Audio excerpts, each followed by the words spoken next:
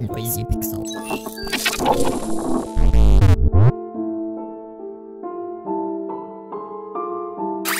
I feel like Blasphemous released at a great time. The 2D action game borrowed the punishing Souls-like difficulty and added some unique gameplay elements. Players will be able to focus on survival using a variety of abilities and equipment. Still, they would also need to learn to traverse through an environment reminiscent of a Metroidvania. Now, developer The Game Kitchen has doubled down on their love for gothic 2D action by launching Strife and Ruin. However, the result is just as unique as the base game, as the developers have given fans a punishingly difficult set of stages that feature timed platforming and navigation. Blasphemous Strife and Ruin begins after meeting Miriam, who explains that you must travel to collect shards so she can continue her journey. She can't do it herself because she cannot travel through the portals that lead to the shards, so you jump in and set off. The first level is pretty much a tease, as players who have a basic idea of how to move through the game will find their way through the first goal. I love this because I was under the impression that they would be all like this, but the other shards are scattered at 4 different places on the map and it's up to you to go to search for them.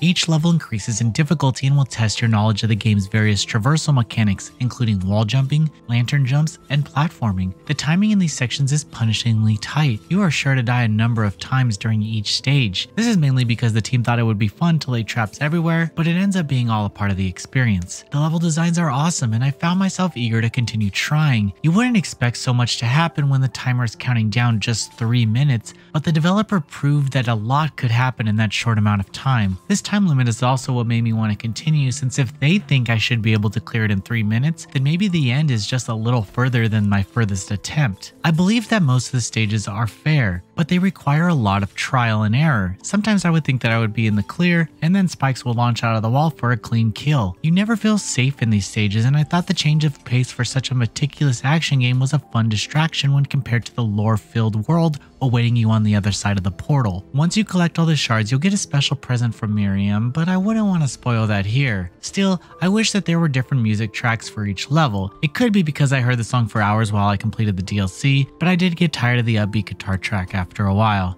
Blasphemous Strife and Ruin is currently free for all players, so I encourage you jump in and give it a shot if you haven't played the base game after completion. This may even be what new players need to jump in into purchasing the game and test their own resolve against the nightmarish action. I had a lot of fun with the DLC, and I hope to see more from this world and the developer. Blasphemous is available now on PS4, Xbox One, Nintendo Switch, and PC.